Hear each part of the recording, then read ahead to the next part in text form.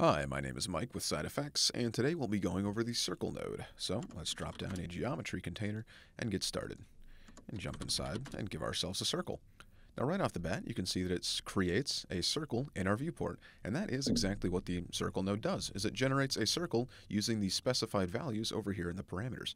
If we come up to the primitive type parameter over at the top, you can see that we're able to specify exactly how our circle is being generated. So right now it defaults to the primitive type, but if we change it to polygon, you can now see that we have a 12-sided polygonal circle. You're also able to generate a circle out of NURBS curves and Bezier curves as well. But for now, we can go back to the polygon and move on to the rest of the parameters. So right underneath the primitive type is the orientation, and this controls along which plane the circle is oriented. Right now, it defaults to the XY plane and standing straight up, but you can also play with these values as well and control which plane your circle is generated on. You're given access to the XY, the YZ, and the ZX as well. Well, we can stick with XY and move on to the radius parameter. This allows you to control both the X and the Y radius of your circle independently.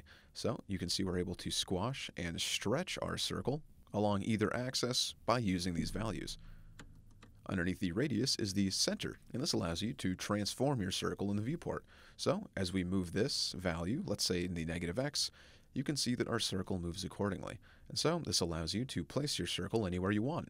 With your circle selected, you can also come into the viewport and hit Enter to initialize the actual node itself, and you're able to move it in the viewport using these handles. Alright, right underneath the center parameter is the rotate parameter, and as you might have guessed, this allows you to control the rotation of your circle. So, as we rotate this, you can see that our circle rotates along our specified axes accordingly. It is important to note that even though the center of our circle is up and to the left a bit, it will always rotate around the center of the geometry. So moving the center is not the same as moving the pivot. So that's a good thing to be aware of. Alright, moving on. Underneath this, we've got the uniform scale, which functions very similarly to the radius parameter, but instead controls both of them at once, allowing you to uniformly scale your circle up and down. Underneath that is the divisions parameter, which, in the context of the polygon primitive type, allows you to control exactly how many sides your circle has. So you can see if we crank this all the way up, we now have a circle with 50 sides. And conversely, if we go all the way down, we now have a triangle, really, with 3 sides. And this goes all the way down to 1, which will simply give you a single point at the center of your circle. Or no, not at the center of your circle, at the edge of your circle. There we go. So for now, we can leave this at 12. There we go.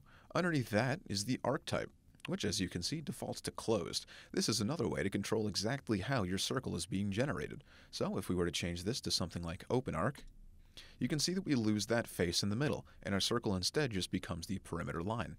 If you pay close attention, you're able to look at the point numbers over here and notice that we now have 2 overlapping point numbers, where when we had closed, it was only point number 0. But as you can see, changing it to open gives us 2 point numbers there, so this is no longer a complete circle. This effect is better illustrated when you come down here and begin adjusting the arc angles, which controls exactly where your circle begins and ends.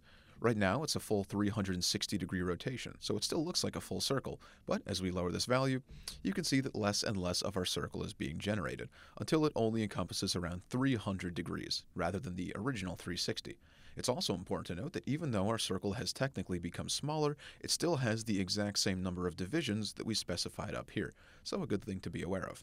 If we change the arc type from open arc to closed arc, you can see that we have our face back, but it still respects the value of our arc angle. And so using the closed arc type allows you to specify exactly how much of your circle is being generated while still giving you access to this polygonal face in the middle, by way of creating a singular point in the center of your circle that allows you to form this wedge. If we change archetype from closed arc to sliced arc, you can see that we no longer have a multi-sided polygon, but instead just a series of triangles, with lines extending from the points to the center of the circle. For now though, we can simply change this back to closed, and you'll notice that our arc angle no longer comes into effect. You'll also have noticed 2 parameters that are grayed out right now, that being order and imperfect. Now these are disabled because they only wake up, so to speak, when your primitive type is either NURBS or Bezier. If we change to NURBS, you can see that our circle generates accordingly, and we're also given access to this ordered parameter. As we move this and pay attention to the circle in the viewport, you can see that the point numbers are rotating counterclockwise. And so, by playing with the order parameter when you're generating either a NURBS or a Bezier circle, it allows you to control the order of the vertices that are being used to generate your circle. You can see that playing with this value can have some adverse effects on your NURB circle, since this looks very polygonal despite the fact that it's still NURBS, so be aware of some of the changes that might occur when you're adjusting this value.